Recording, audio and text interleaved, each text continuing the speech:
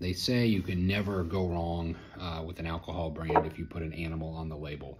And I would say for Mr. Pickles Gin out of Eugene, Oregon, I agree. This is a fantastic gin, Northwest style gin. So it's got this really bright, sweet, herbal flavor and aroma. So it's distilled from this soft winter wheat varietal, and then they use a gin basket to infuse the botanicals in the vapor. But again, it's got this sort of sweet herb note on the nose, very fresh and refreshing, but not over the top, not too much. Some of those gins tend to kind of get, especially craft gins, they can get kind of a sour note to them, and this one does not have that at all. Very nice and sweet and balanced, kind of a bright rosemary aroma emerging. Let's take a sip.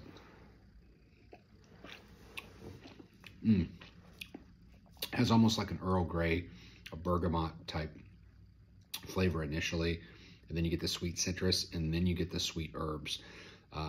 Don't be fooled, the bottle actually has a blue tint, not the gin. The gin's great, 86 proof, so great to mix, but also pretty darn good just to sip neat, which is what I'm doing right here. But this would make a great gin and tonic, make a great martini.